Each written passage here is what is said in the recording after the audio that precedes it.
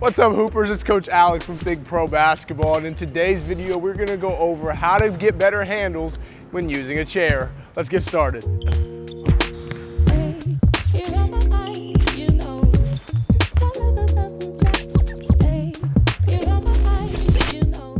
All right, guys, well, in this video today, we're gonna go over a couple of drills that you can use to create a better handle with a chair, right?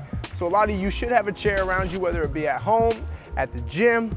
Grab something like this in order to help you work on your handles. Now, this could be something that you use as like a dummy or a decoy, a defender, and you're trying to get by them, right? So you can always do something like chair dribbling, where you're sitting in a chair, you know, and you're working on your handles, but you could do that anywhere, right? You could find a chair and just constantly work on your ball handling. Now, that's one way, but that's one way I'm not gonna show you today.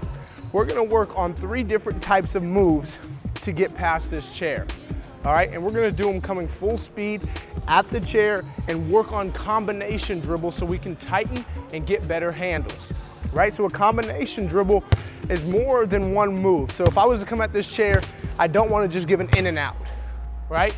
Which is totally fine. You can use that if this is a real defender. It's a quick move, but I wanna work on our combination dribbling where we're constantly putting a combination move together to get past the defender.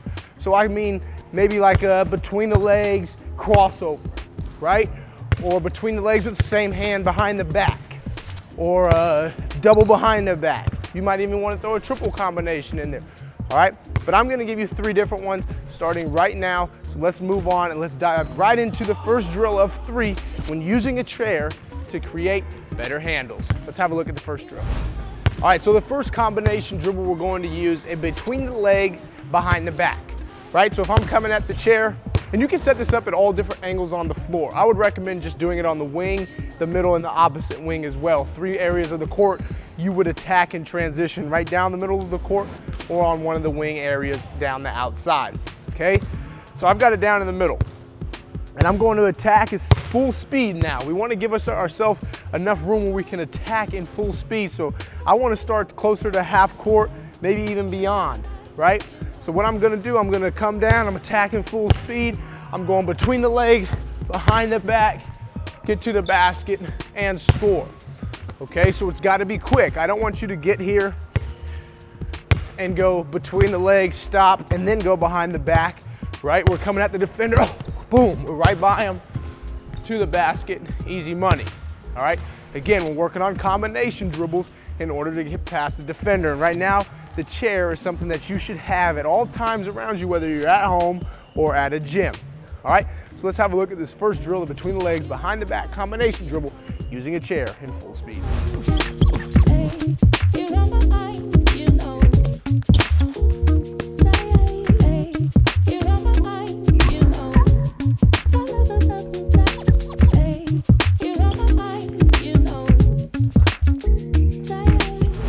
All right, Hoopers, we're moving on to the next move with the chair. We're gonna go with a double between the legs.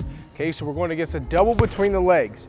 So as I attack, I got the ball in either hand. I can go either direction, right? We're coming up, we're going 1, 2, and we're blowing by, right? So this one has a little change of pace. Okay, so I come up to the defender, or the chair in this case, 1, 2, I burst by to the basket and score. All right? So the first between the legs is a little slower. Not so much slow, but setting up the defender. So we're here, boom, boom, and I'm out, right? Because on that first one, the defender's taking a step back, right? Got them on their heels. They got to figure out what's coming next. Then you change your speed with the second between the legs to blow right by them, all right? So we're coming up, boom, boom, and we're out, okay? Double between the legs with a chair in full speed.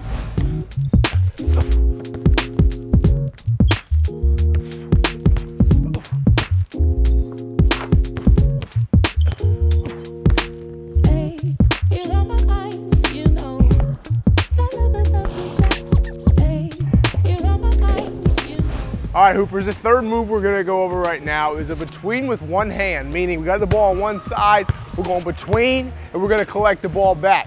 Now we're going to a double behind the back. So if I'm attacking the chair, it's between, behind, behind. So on this last one, I'm giving you a triple combination move to really break down and tighten your handles while using a chair. All right, so if I'm attacking this chair here, I'm coming at him. Boom, 1, 2, 3. Oh, wait, that's nasty. Bucket, okay?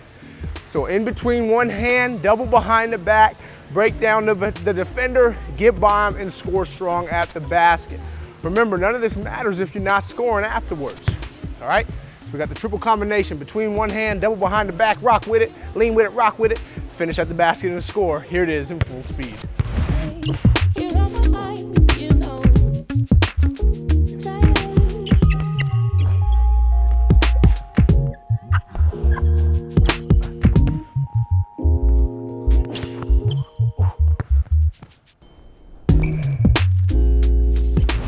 All right, Hoopers, well, that's it for today's video. When you have a chair, take advantage. Use the moves that you've seen today to work on tightening your ball handling using a chair. If you like today's video, give it a thumbs up, leave a comment and suggestions. We do appreciate the suggestions that you give us about future videos as we try to get to all of them. Most importantly, click the subscribe button, join THINCPRO Basketball, where we're giving you great content every single week designed to help you improve your game and take it to the next level. Now, until I see you again next time, hit the gym, hit the court, put the work in, grab a chair, work on your ball handling, and remember to always keep hooping.